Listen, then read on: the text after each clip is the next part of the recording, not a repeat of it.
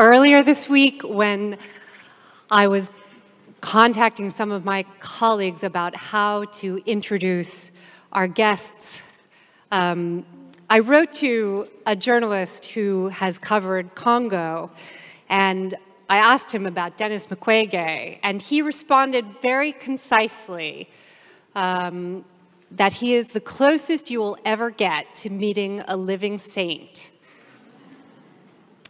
Dr. Mukwege has devoted his adult life to treating the wounds of women who have been raped.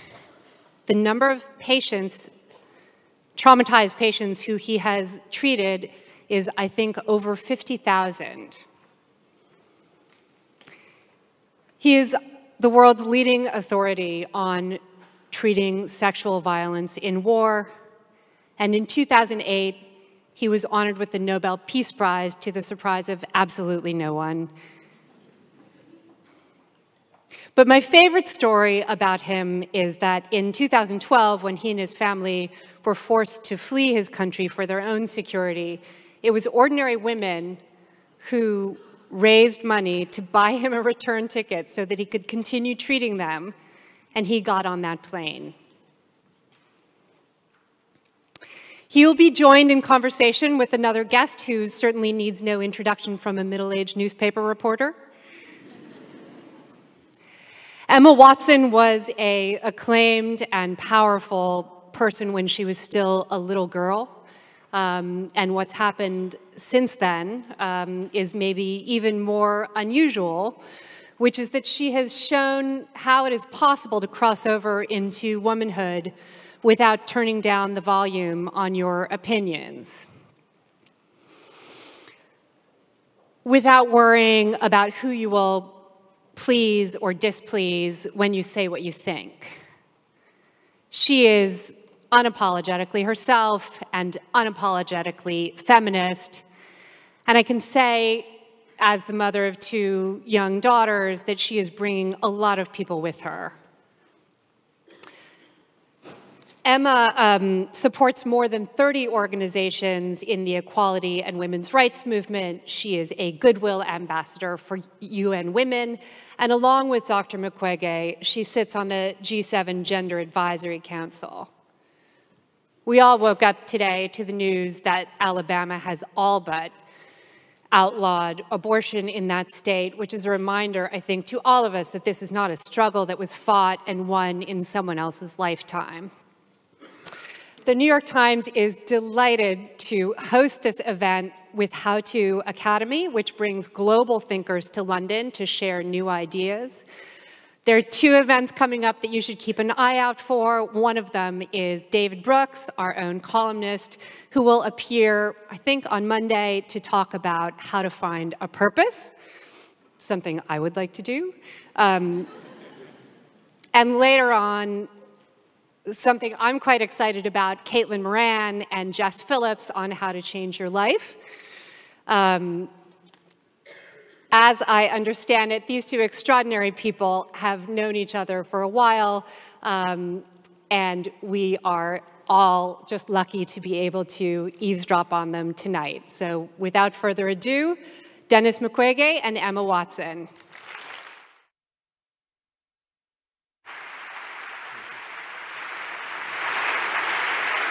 Thank you. Thank you.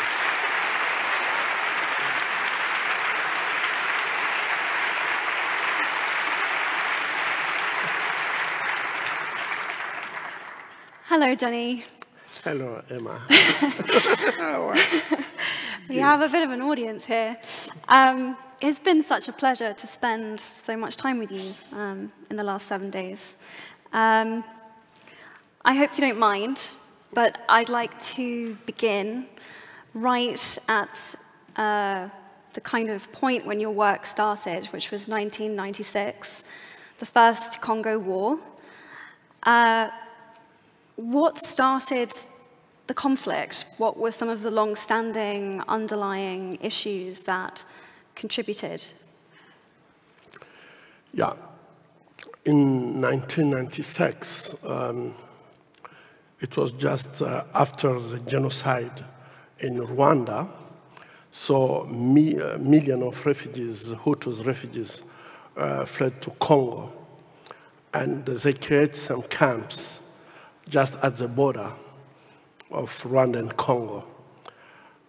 And this lasts for 2 years. But after 2 years, Rwanda decided to destroy all these camps. And at this moment, really, we thought that it was just to destroy the camp. But something terrible happened at this moment. So I was a medical doctor at Lemera Hospital, and doing my job as a medical doctor.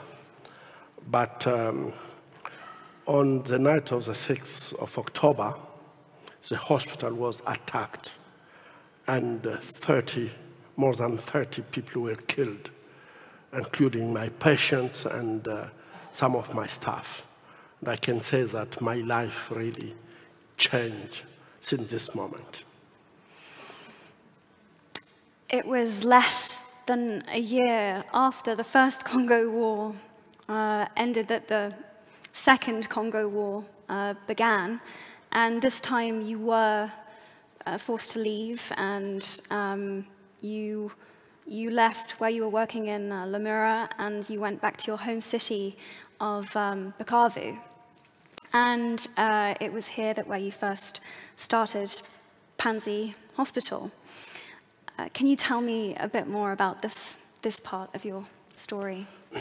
Yeah, in 1998, the Second War started. And this was just because when the war started in 1996, it was with the AFDL. It was a group army led by Desire Kabila, and he was backed by Rwanda with military from Rwanda. So after 2 years, he asked all these militaries to go back in Rwanda. And it was maybe they didn't really accept it because 2 weeks after, they created a new army group who is called RCD, and they attack again the Congo. So at this moment, I went to Bukavu. Bukavu is the city where I born.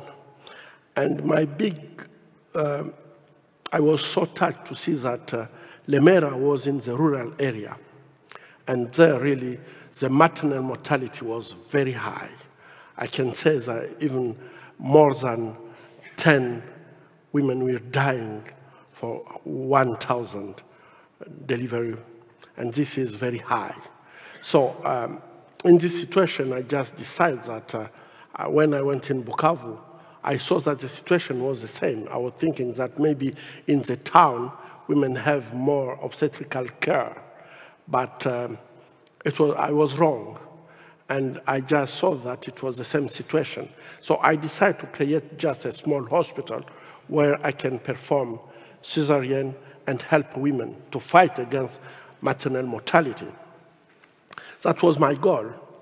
But unfortunately, the first patient I treated at Panzi in Bukavu area, she didn't come for the childbirth, but she came because she was raped with extreme violence. And this was the terrible thing. It was, for me, the first time to see a woman raped, but after to be raped, to get all the genital destroyed by shooting in the genital. And really, I just get the impression that what I saw at this moment, I think that it should be a crazy man who just did it because he was maybe under drug or things like that. But I was completely wrong because 3 months after, I treat 45 women with the same stories, and women who will really rape with extreme violence, to be shot in genital, to introduce objects in their genital, to burn the genital. And really, for me, it was, I can say that for my experience as an obstetrician, it was the first time to see all these terrible things. And after 3 months, I start to understand that there is really a new things were happening in my region. Rape with extreme violence was a new pathology. Wow. And gosh, first I just have to say, how do you emotionally deal with it dawning on you that perhaps these injuries were not the work of one single madman, but you were seeing men, boys, grandmothers, babies, even sometimes, that were coming to you with these kinds of injuries? How did you deal emotionally with it dawning on you that this was someone had thought about this, someone had calculated this, someone was using this as an intended tactic of war? Yeah, at the beginning, really, I took my time to talk with victims and discuss with them. It was not only because I would like to know what happened, but most of the time, even for victims, it was very important to get someone who can listen to them, who can support them, and you can't support if you don't listen to what they're telling you. So at the beginning, really, I start to support them and to listen at this time in the hospital. We were working with that psychologist, so I was only the one to receive them, talk with them, support them emotionally. But at the end, I just feel that myself, I was impacted by what was happening on the body of women. And it's become very hard for me to go on doing my job because an operation that I could do maybe in 2 hours, after to listen, to be so close of victims, I start to be impacted myself. And operations that I could do in 2 hours, sometimes could even take more time because I would like to be perfect. I would like really to answer to their expectation. And you know, when you have a girl of 12, 14 years and who asks you, what will be my future? Can I get the possibility to be continent again when the heads are losing feces or urine? And all this kind of question to ask you if they will be able to get marriage. It was very hard for me. And when you are making operation in this condition, you are trying to get a good result, as good as you can. And it's just taking long time. And I just feel, I felt at this moment, I feel that I was really impacted by what was happening in the hospital. And not only in the hospital, even for my daughters. I have 4 daughters. And I start to feel that my relation with my daughters was really a little bit changed because I was so afraid if something happened to them. And to start to be even the nightmare with all this situation. So at this moment, I really think that I should not go on talking with victims and know exactly what happened. I changed my way to see things. Even my emotion was there, but I just tried to do only surgery so I can be more effective in doing surgery, in spite to do also the psychology. It's amazing to me, though, that considering, I mean, I've read that at times you'll perform up to 10 surgeries in a day, that when there's so many patients that need to be seen, that you felt that the value of your time to sit and listen to someone was something really important that you could offer. That feels really impactful to me.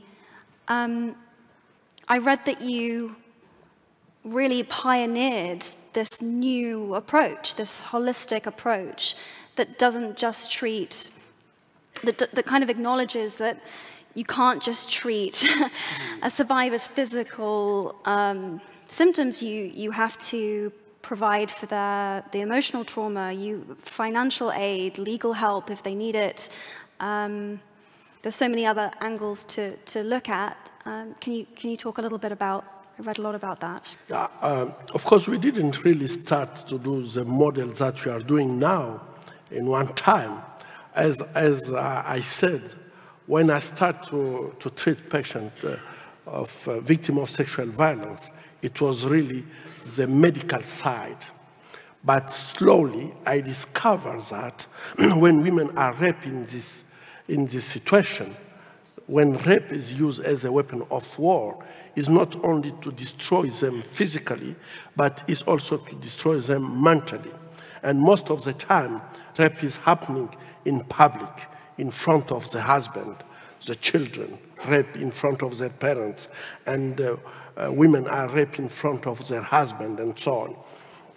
So the consequence is not only physical consequence, but is also mental consequence. And after a few months, we start to understand that even if we succeed with physical healing, but the big question was the mentally, and women will not like really to leave the hospital, and they were coming with other questions. And at the end, we discovered that it was a kind of somatization of their pain, and the only one way was to support them psychologically. So we create the second pillar of our the holistic care is psychological support. And now we have psychologists, we have also social assistant and psychosocial assistant who are supporting women before the surgery and after the surgery, but also they're supporting them to do the family mediation, because this is really needed. Most of the women are rejected after to be raped. They are rejected by the family, the community. And it's very important for them to treat their emotion also is to reintegrate them in their community. The third pillar just comes because when women are rejected, they don't have families, they are alone.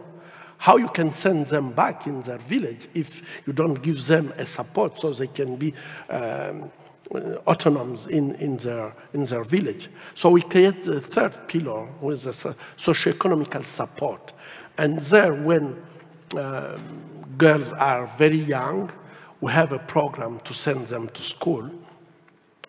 And we have more than 5,000 girls in all levels we are supporting to go to school, because this is very important for girls when they are rejected by the family because they have a child born after rape and they don't have another possibility is really to send them to school.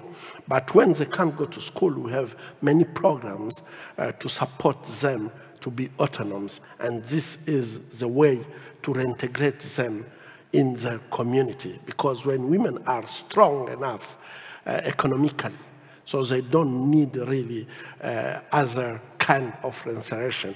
And I was really very happy. Maybe I can just tell you what one time I treat women coming from somewhere where they have a lot of oil palm. And when they return back, we give them some product to make soap. And I was so impressed. After 1 month, these women sent me some soap, and they said, Dr. Muckwege, we want you to wash your hands with this soap. And each time when you wash your hands with soap when you are treating patients, think about us. When we come in the hospital, our name was rape women. But today, you are soap makers in our village. And everyone is treating us with respect, because now if they want to buy soap, we are doing the best soap in the village. And our future completely changed with this program. And you can see that some time to reinsert people in the community is just to give women the capacity to be autonomous. The last pillar is the legal assistant. And this is very important, because when women are physically they are good, Mentally, they are enough strong. Economically, their children can go to school, they can eat without problem, and maybe they have a small shelter. The last thing is dignity. And for the dignity, most of the time women are coming back at the hospital to ask us how we can support them to go to justice.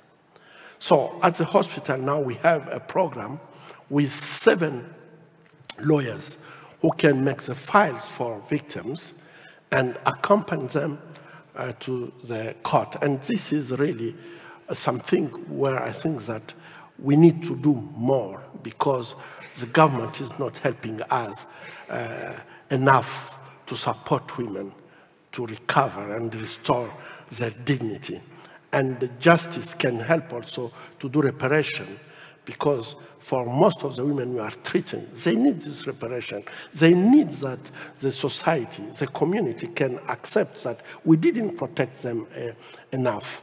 They need just to understand that the community recognize that they should be protected as human, and they didn't. So this recognition and reparation is really the steps that we are fighting for, and women deserve it, because I think that they need to be protected, and it didn't happen. Yes.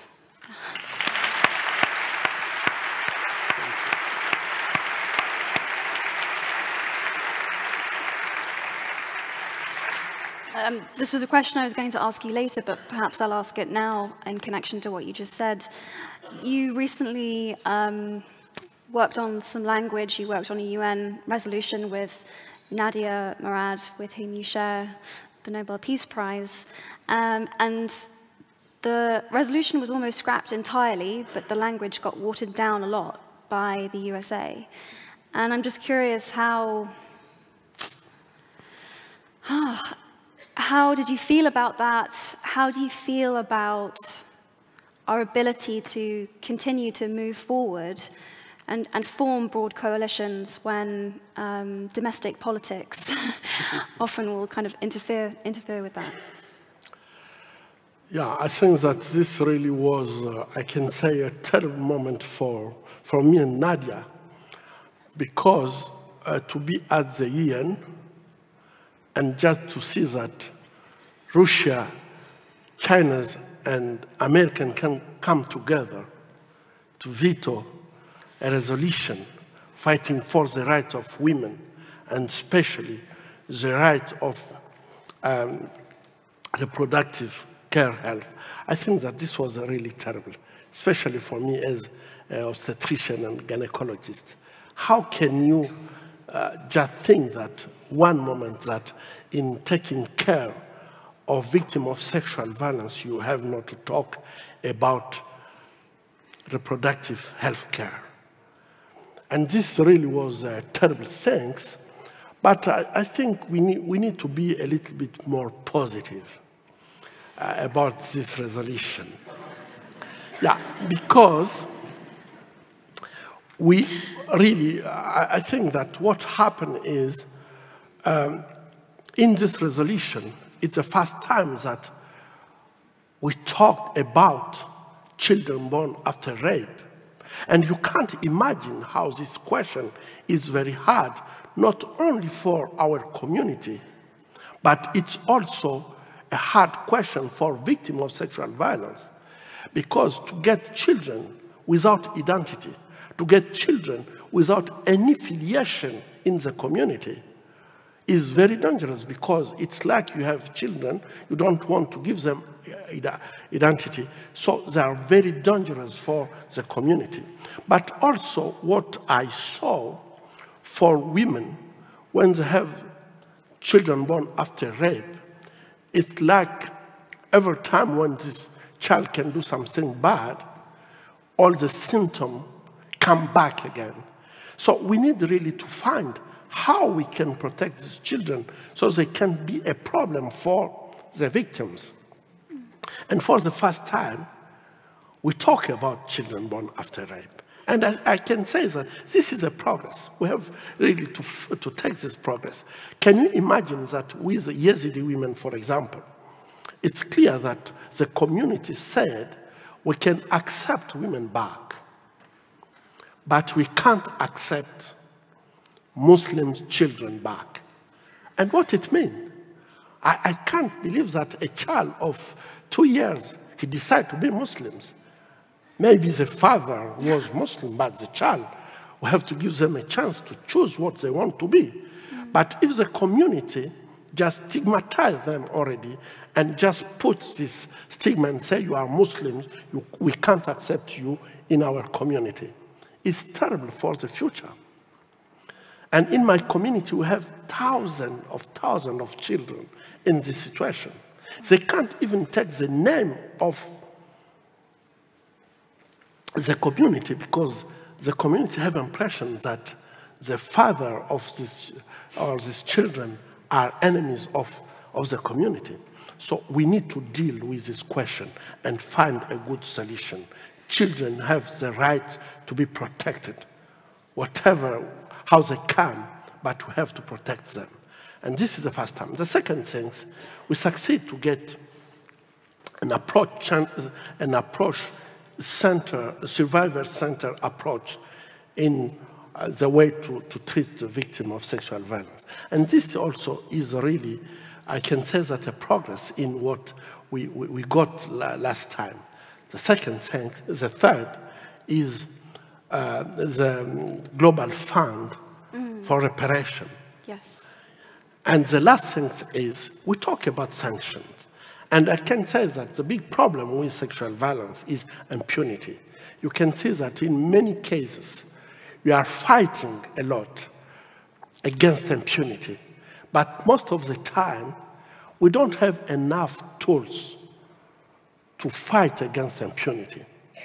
If it's already very difficult for women in the peacetime to get proofs when they are raped, how can you use the same laws in the wartime and ask women to collect proofs to go to justice? Yeah.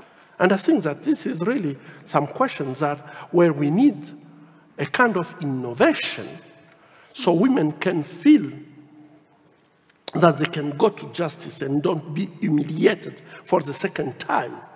Because the big question is when they come and you ask a woman, she came after 6 months to be raped, and you ask her to give proof of what happened.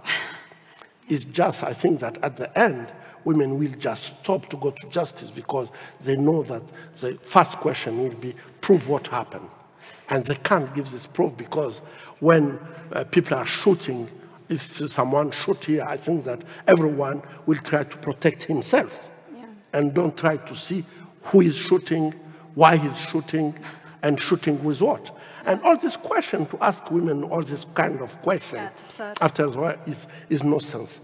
So I think that now we are trying to push on this question so we can be sure that women in conflict, how we can help them to get justice. And I think that this is not nothing. It's really a progress. Thank you. Thank you.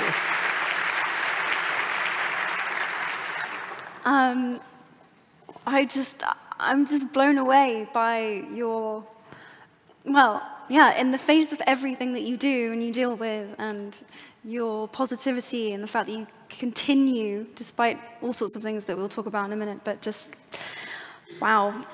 One of the things that just hearing you speak now and when I was reading my notes that occurred to me is rape as a weapon of war would seem to me to be a form of terrorism. Is rape as a weapon of war ever considered in those terms as a form of terrorism? Yeah, I think that rape as a weapon of war can be used in a different way. And it's a form of terrorism, of course. I will just give you an example. In one village in Congo, this village is called Kavumu, one army group started to rape children under 5 years.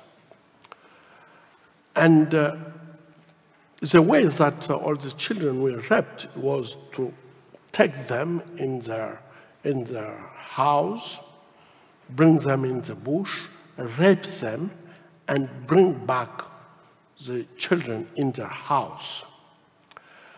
But when you rape a child of 1 year, you are adult. It means that you destroy her completely. The vagina, the rectum, and the bladder. And you just bring this child back to show the parents, to show the community what kind of injuries that you just did on the child. I think that it's a way not only to traumatize the child, but also to traumatize all the family, the parents. And I think that if you can see rape in this case, it's a terrorism. To rape a woman in front of the husband, the children, and after to rape her, to destroy her, to shoot on her in front of the family. It's a terrorism, because why you are doing this is just to create a terror so the population can be afraid, the population can respect you. You can use even the population as slaves. So I think that rape as a weapon of war can be used in different ways, but for me, it's a form of terrorism. I was going to go on and talk about this, but again, I want to connect it to what you're saying now. You gave a speech in 2012 at the UN, and in that speech, you condemned the Congolese government for not doing enough to prevent these rapes. And less than a month later, an assassination attempt was made on your life. Your 2 daughters were kidnapped, and your bodyguard was shot, and he died. I can't imagine what it's like to speak about this at all, let alone in front of an enormous room of people. So, I would only ask if you feel comfortable to talk a little bit about that part of your story. But specifically, I would ask, how do you find the courage and the strength in the face of all of this to just keep going? It's remarkable to me that even after this attempt on your life, you decided to go back to the DRC. You decided to return to Panzi Hospital and to continue doing this work. And I'm just astounded by that. Could you talk a little bit about what gave you the strength to make decisions like this and to be able to do this awe-inspiring work? Yeah. Really, I have to look for my answer, because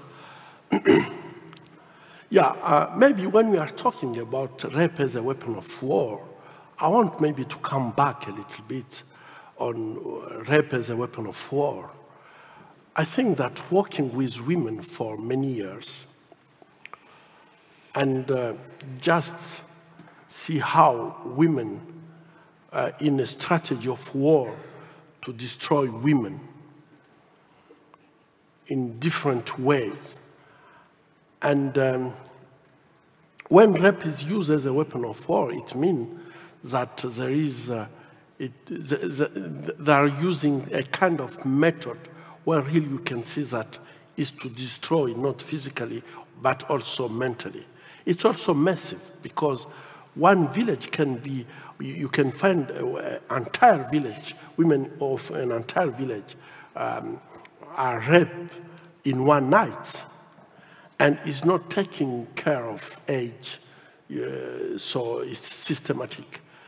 And in this case where really women they are going through torture, coming at the hospital in the condition that I'm receiving them, most of the time I have impression that they will never stand up again.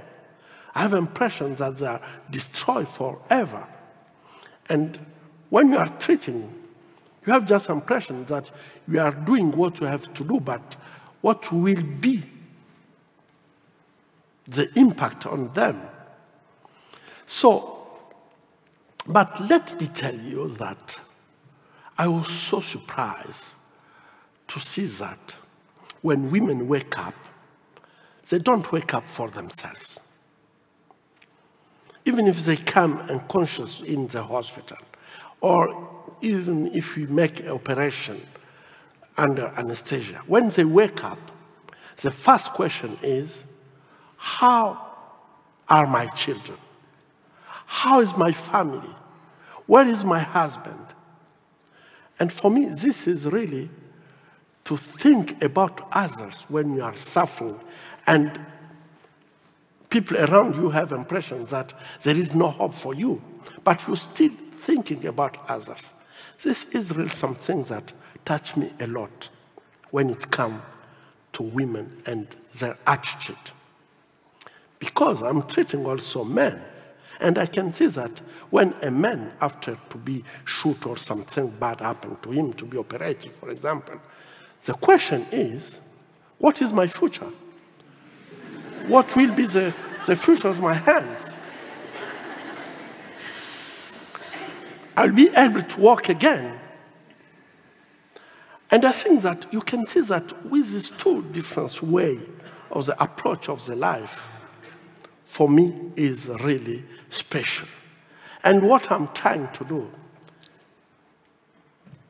is really very, very small, if I can compare for what women are doing for all of us. We have just to think about it. And for me, I think that to go on doing what I'm doing, I have just impression that what women are doing is a lot. And if I can just bring my small contribution, it's just a small contribution. But what women are doing is really great, great. And I admire them, I support them, and I can do even more, but I know that I'm so limited to help them. But women, in each circumstance, they are thinking a lot about others and not only about themselves. And this is something who is just pushing me to move forward.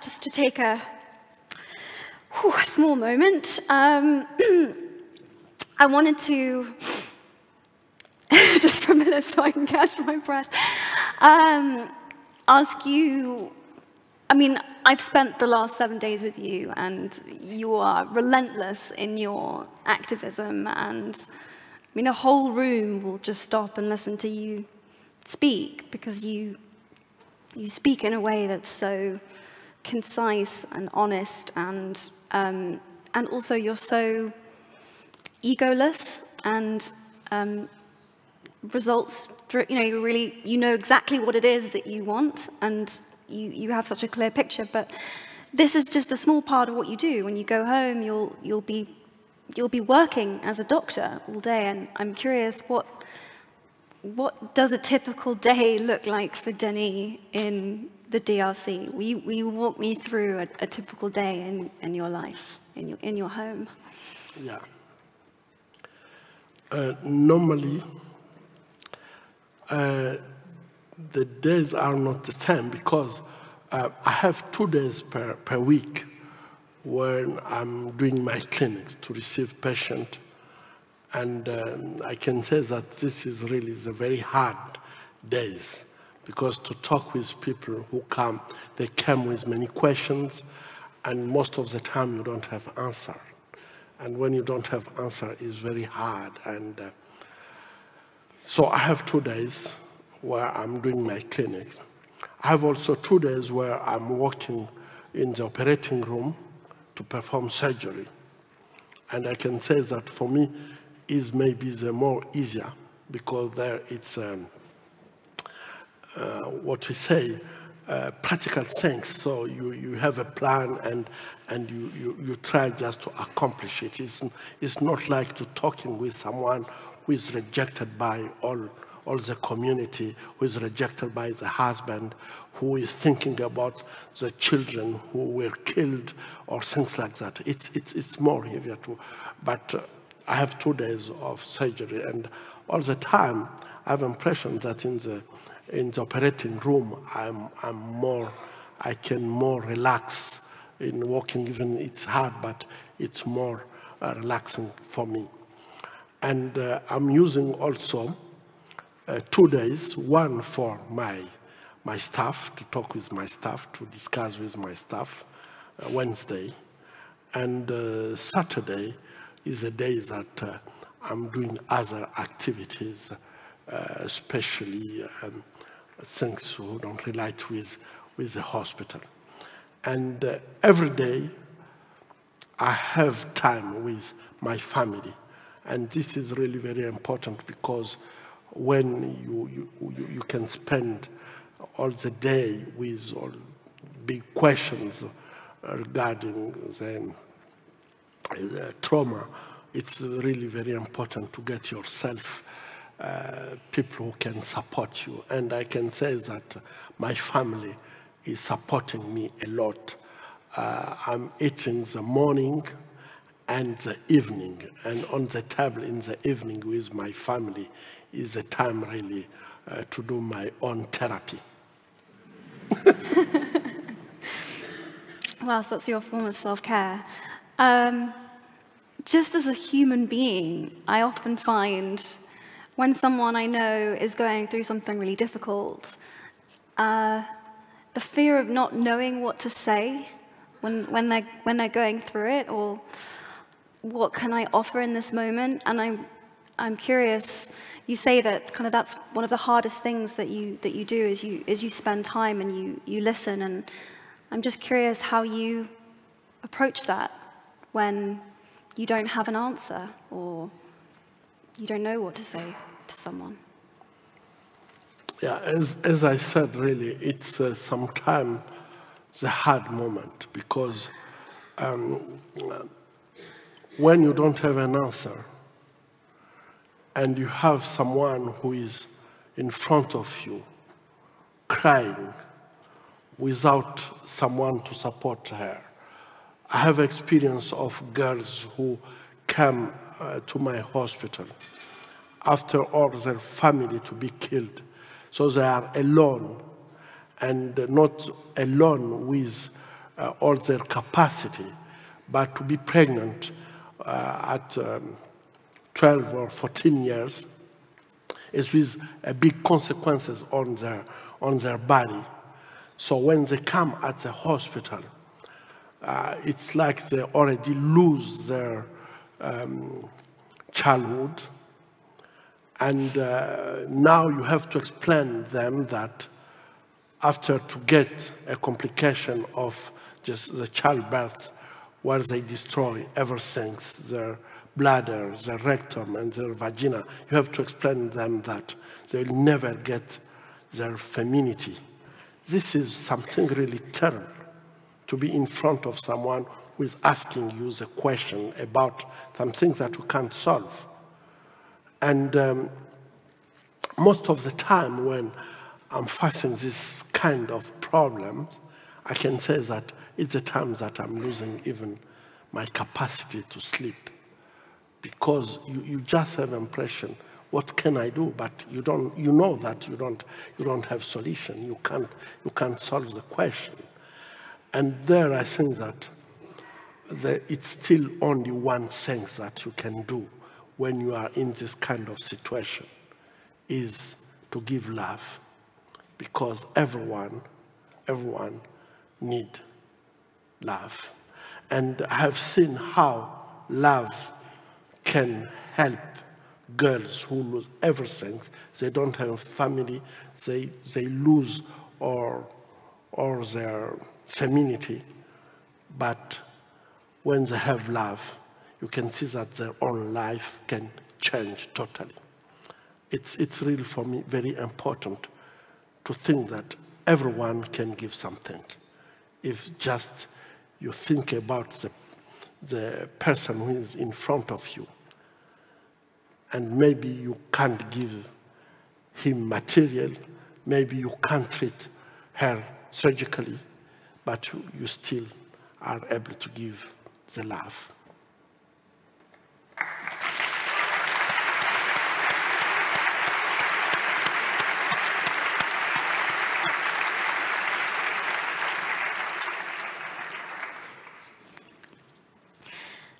Throughout the whole of your career, you've championed girls, women's, survivors' voices. And I'm curious,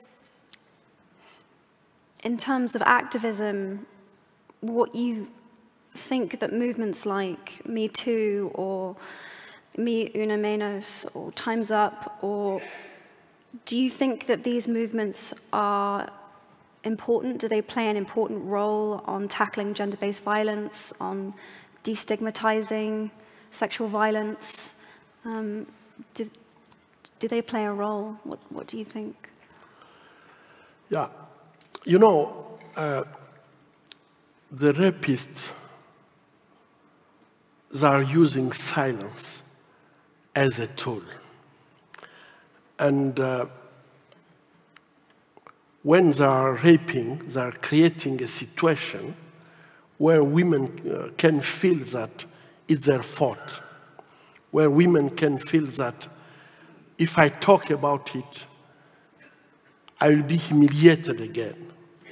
So there is a kind of, to create a situation where women are forced to keep silence because they have to protect their family, they have to protect their children, and so on. So there is many reasons to don't talk about it. But my big question, why? Why women have to protect the honor of the family? Why women have to protect the honor of the community and don't protect their own body?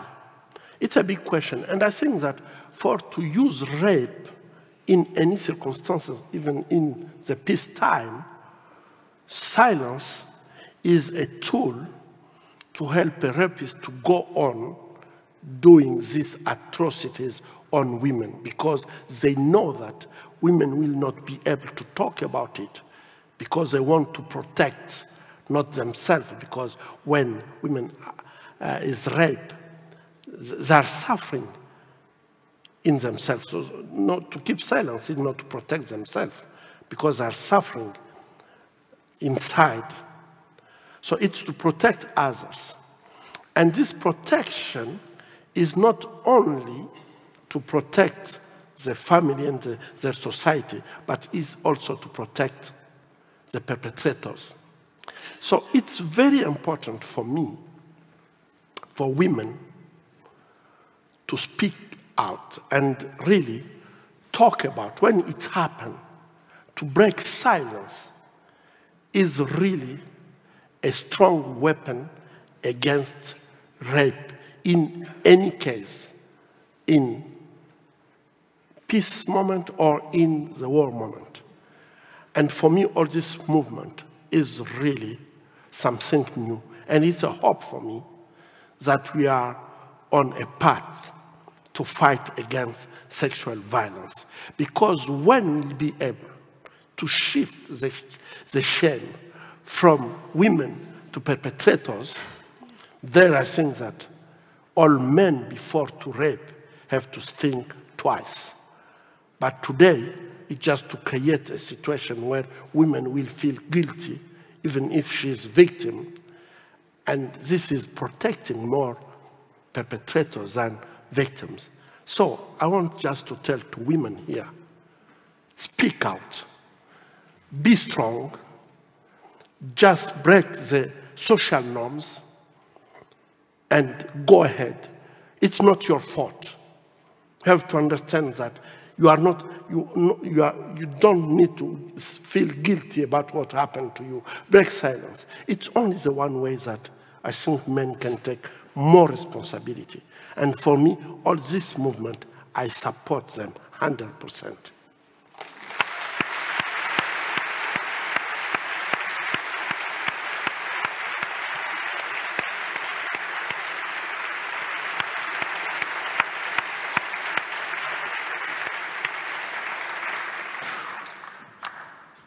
You're my hero.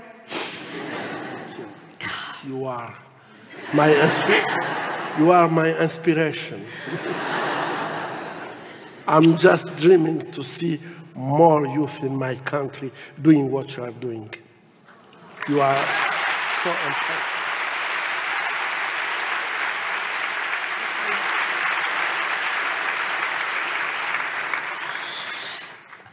I was going to ask you a question about commentators who say that the Me Too movement has gone too far, but I think perhaps I won't ask that question because the answer seems obvious. Eve Ensler is our dear mutual friend. It was through her that we first met at the City of Joy premiere in New York. She calls you a beacon for all men to follow. And I'm curious, I think that there are a lot of men in the world now that want to do something to help, that want to participate, but sometimes that don't know what to say or how to do that.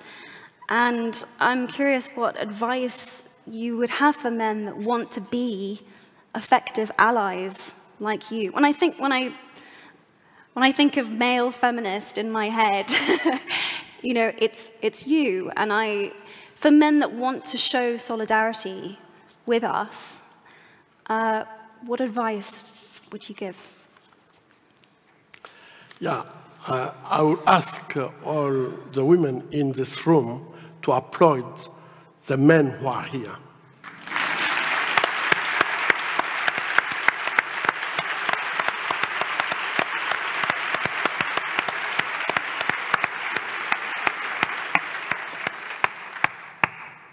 Sexual violence is not really a feminist question. It's not a question of women. It's a human question.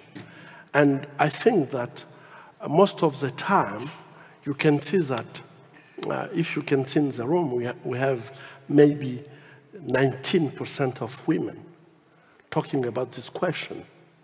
And I think that women did a lot.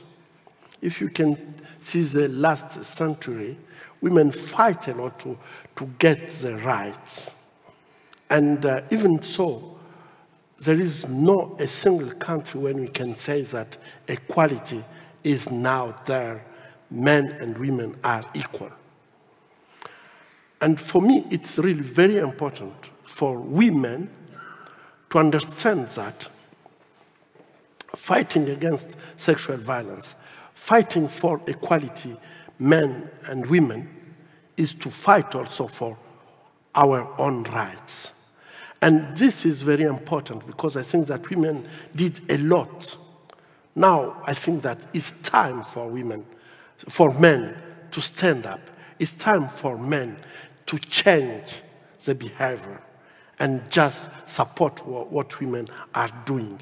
We have a lot of examples where you can see that when you support women in the community, all the community is just moving forward and with the result. And this is not what Muckwege is saying.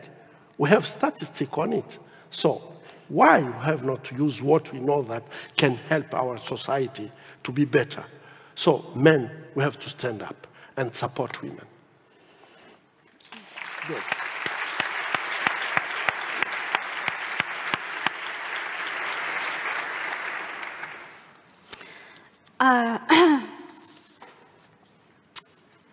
Since the days of colonialism, the DRC has often been stereotyped and stigmatized by Europeans. And I want to read a quote from The Heart of Darkness by Joseph Conrad. In front of the first rank, along the river, 3 men plastered with bright red earth from head to foot strutted to and fro restlessly. When we came abreast again, they faced the river, stamped their feet, nodded their horned heads, swayed their scarlet bodies. They shouted periodically together strings of amazing words that resembled no sounds of human language. And the deep murmurs of the crowd, interrupted suddenly, were like the responses of some satanic litany. I'm curious, you've borne witness to so much pain and suffering and brutality, and whether you feel the need to balance these stereotypical notions of the DRC with things that you love about your country, your beautiful, beautiful country, and things that you feel proud of. And how do you balance that very real need to spread awareness of what's going on the ground, but also kind of not play into these stereotypical notions of what your homeland is?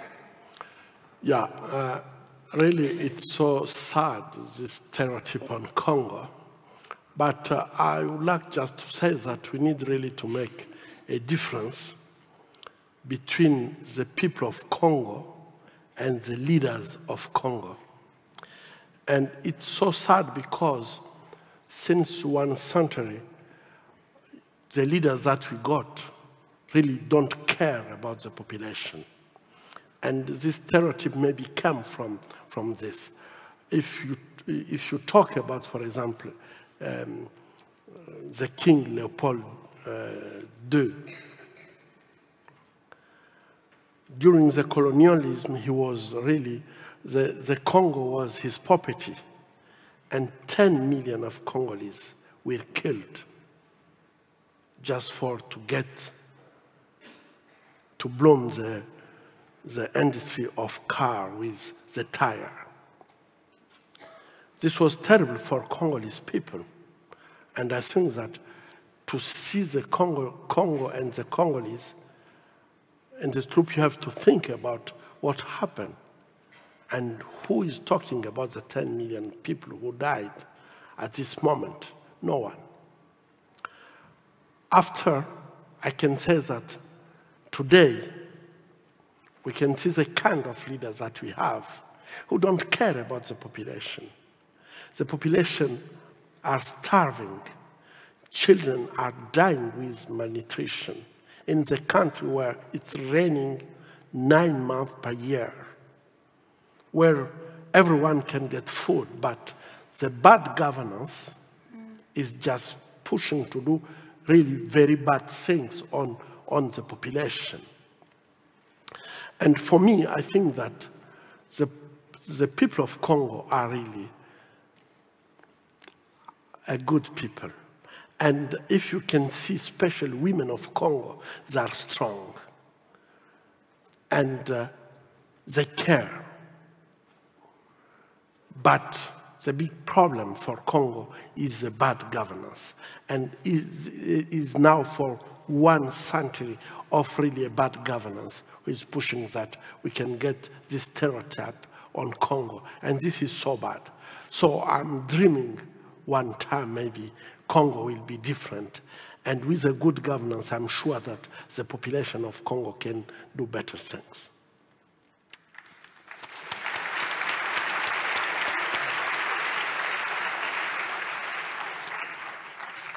Would you share something that you love about your country, something that you love about your home? Yeah. You know, I don't know if you already visit Congo, but crossing the Congo from east to west and the nature, the biodiversity is really something that I appreciate a lot in Congo. you can see that we have good lakes, we have forests, we have good rivers, we have many kind of animals and so on. So Congo is really a paradise, but the big problem is that to don't have good governance is just changing everything. And really, if you meet with women of Congo to see how they're singing, dancing, they're beautiful in many colors, I can say that really this country needs really to get strong leaders who can just bring all these beautiful things to be seen in a good way and not be a kind of stereotype of only bad things. In preparing for this interview, I didn't know this, but the DRC is one of the only places in the world that you can mine the specific mineral that we make our electronics with here in the West.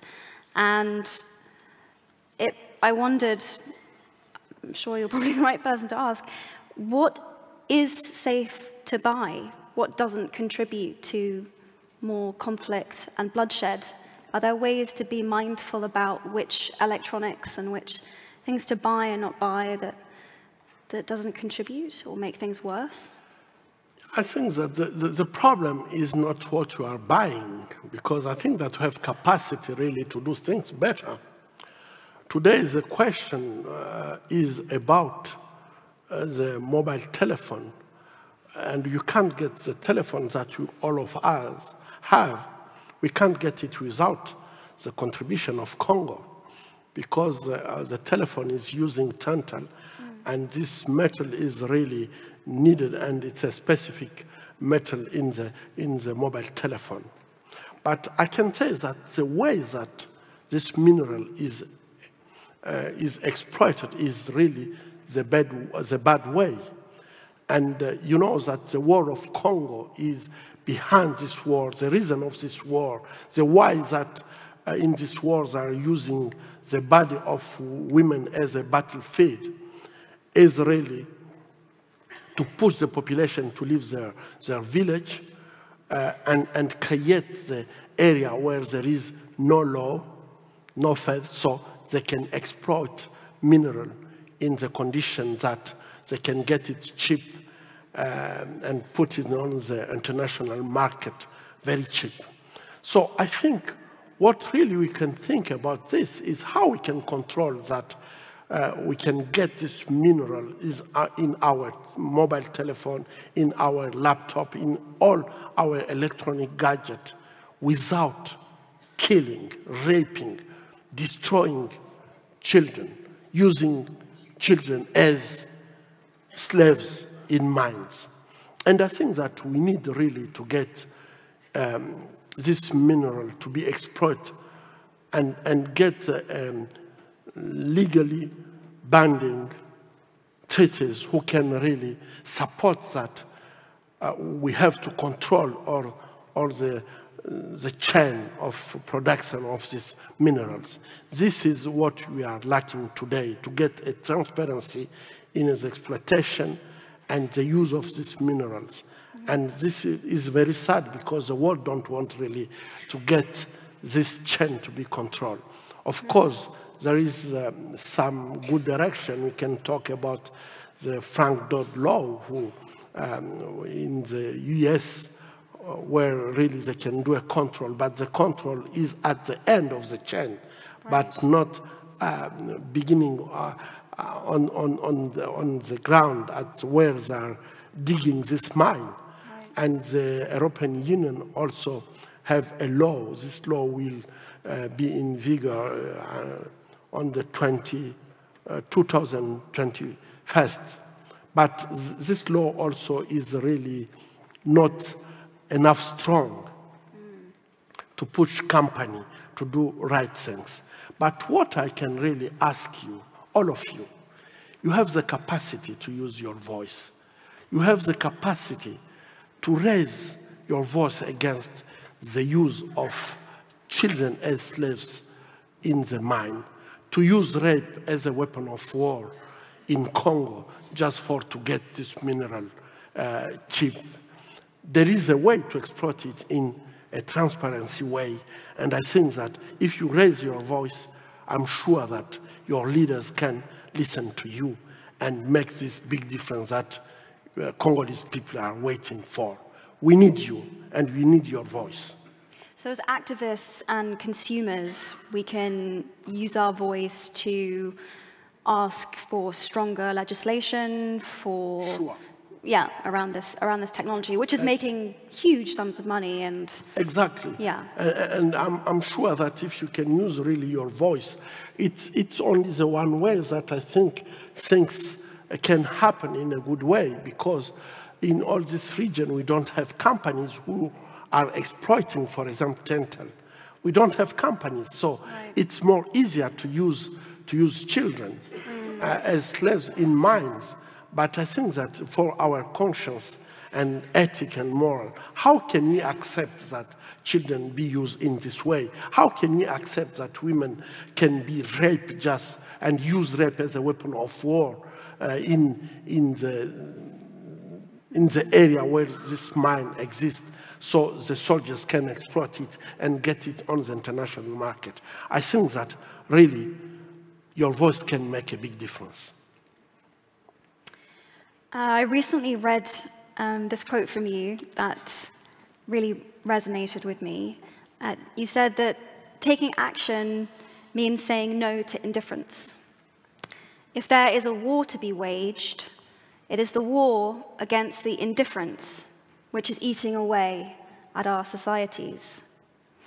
I just thought that that was so well put, and I suppose echoing my last question again, specifically around the issue of sexual violence, what can we do in this room to kind of, to combat our indifference and take some form of action or show some sort of form of solidarity, or what would you suggest?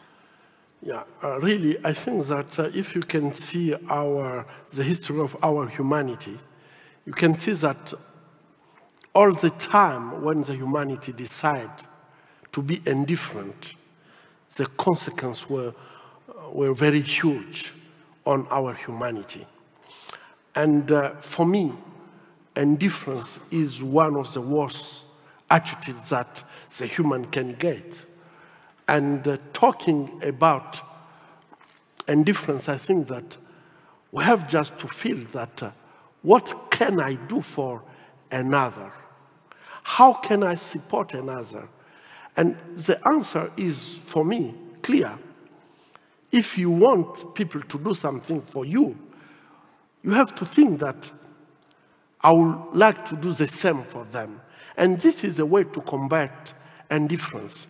Because sometimes we have impression that, okay, this can be good for him. This can be good for this country or these people. It's a way just to escape our responsibility as human.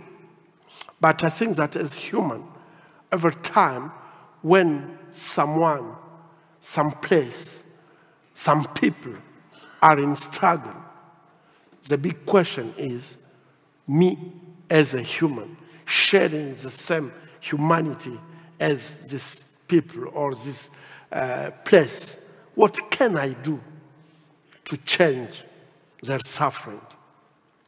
And this for me is very important in the life, because when we don't think like that, we can just let things happen, and at the end, we have all these terrible consequences that I don't want to come back on it. But you know that every time, indifference is a way to destroy our common humanity. And what is happening when it comes to sexual violence, especially, I think that everyone can do something to fight against sexual violence. We can't be indifferent when we know how women who went through rape are suffering. And this is not something very far. Because when we are talking about rape in conflict, for example, In Europe, people have impression that, oh, it's happening in Africa. It's something really far off us, and it's a culture. Even I heard people talking about culture. But this is very wrong to talk about culture about when it comes to rape. Yeah. And I used just to say, in Yugoslavia, it's in Europe. It's happening in Syria, in Iraq. I was in South Korea. Rape happened with the Japanese army. And when I hear women of 19 years old talking about what happened for them 70 years ago, it was the same language as the language used by girls I'm treating at Panzi 70 years after. And it's the same in Latin America. So I think that rape is really a question that we should not be indifferent, because we are all concerned by this question. And everyone can really think what he can do to make things happen. I'm a surgeon. I'm doing what I can do. Today, I'm activist to bring more awareness on this question. And I know that yourself, you are doing a lot. And I would like really, if you can address some more to, I see in the room we have many young people. Well, how do you think that we can really help others to fight against sexual violence and be really active? I would echo what you've said, which is that it's very easy to think that this is something that's just happening in a far distant, far-flung corner of the world that we will never visit or see in communities that we aren't part of. But like the most common UN statistic is that I see that this room is mostly full of young women, which will mean that almost a third of the people in this room will experience some form of violence, sexual or otherwise, in their lifetime. That's the whole of the section of this room. It's massive. This isn't an issue that will not touch us. It's going to at some point or another, which is awful. I think there's a sort of strange acceptance as women that not feeling safe, not being completely safe in our societies and in our communities is just a fact of life and is something that we have to accept. That's the way of the world. It's dangerous to be a woman. But I don't think that we do have to accept that. And I do think that there are other ways that we could live and be. And beyond that, I think we deserve it. We have to demand it. We have to believe that it's possible. We have to believe in that world. It can't be a utopia. I suppose that's what I'd say. Thank you. Thank you. Thank you. Thank you. By the way, Pansy, the hospital that Denny works at, clearly does so much more than just a hospital. It's a symbol, truly. And if you want to support Dennis's foundation and the hospital, then that is something that you can also do. I have some audience questions, if you'd be up for that. Divyashri, and I hope I'm pronouncing your name correctly, wherever you are, wants to know, what lessons from history help you to understand the present day? Yeah. You know, I was reading what happened in 1930, around 1930. And I have an impression that when you can see the media today, you have impression that we are not thinking a lot about what is happening around us. But you can see that hate is just growing up, and you have impression that people are talking about things regarding hate as its normal sense. And people don't really, they don't feel ashamed to talk about minorities. And I'm so afraid that we really don't learn enough for what happened in the history. And you have impression that you are in a normal time. But I think that we should be aware about what is happening now. People are talking about racism, talking about other people just building wall in spite to build bridges. And I think that this is very dangerous.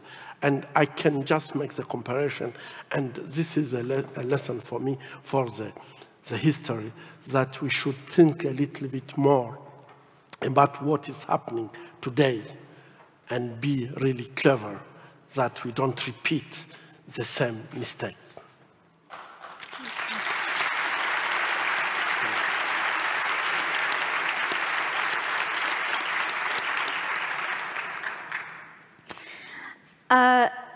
The next two questions were questions that were asked by a number of different guests, the same questions a few times, so I will read those now. Is a full psychological recovery from rape ever possible? What techniques can help mitigate against the sense of guilt and shame that many rape victims feel? Yeah. I think that this question is really a crucial question, because I don't see and think that after to be traumatized, after rape, most women who are coming at our hospital are living with the syndrome of dissociation. So it's like their life and the spirit, their body and the spirit are completely dissociated. And we can do our best to try to bring this symptom, to bring the spirit in the body. But my impression is that it's so hard to say that women can get a healing and forget what happened. So the life of all women that I met is the same. They can change their way of life, to be more activists, to fight for the right of others. But all these things is completely different of their life before to be raped. So I can say that even if you have many techniques, in Congo now we are trying to use the musicotherapy and see how this can support. We have art therapy, we have many things that we are doing to try to see how we can support women. And we can say that women are really becoming very strong and fighting for their rights and so on. But you can see in the attitude that when someone rapes you, deny your humanity, put you in a condition that you have this feeling that you are not a human at all, it's very hard to become normal. You can just change your way to get a positive way to live, but you can't really say that it's already finished in my life. So I think that we have many techniques, but it can just transform maybe the pain in power, but not to change completely the life when it's happening, the life of a woman. I want to ask one more question before we have to conclude, unfortunately. Who has inspired you? Is there a particular mentor that you've had? Is there a particular inspirational figure that you've carried around with you as you've done this work? No, I don't know. I have just to say my mother. You're